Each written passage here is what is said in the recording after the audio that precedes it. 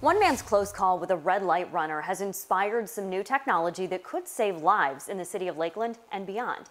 As 10 Tampa Bay's Bo Zimmer explains, if the homegrown system works, it could become standard in intersections across the state. And I just screeched to a halt. 2 years ago, the city of Lakeland's traffic manager, Angelo Rao, was nearly hit by a beer truck that ran a red light at over 50 miles an hour. That kind of made me say, I gotta do this. I've been dreaming about this since, like I say, 1996, 1997, and finally the technology has arrived. All new traffic light sensors installed alongside red light cameras at 4 of Lakeland's most dangerous intersections can not only detect a vehicle coming, but use its speed and distance to calculate if the driver can stop in time.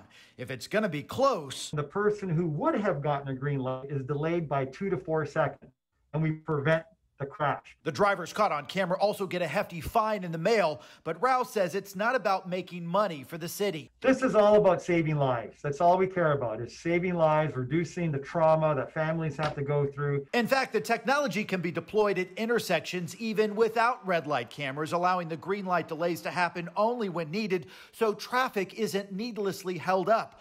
Already, he says, testing shows it's preventing close calls 15 to 25 times a day at each intersection. And after an 18-month pilot project, the state just gave the green light to put the technology to use. When I got that letter from Tallahassee, I did cry. That letter was 25 years in the making, and it was an amazing letter to get. If further studies show no major issues, the life-saving technology could soon be deployed at intersections everywhere. That's kind of my ultimate dream, is to see this implemented throughout the city, and hopefully it'll be picked up in other states, and maybe this could become a SOP, standard operating procedure, at minimal cost. It'd be pretty cool.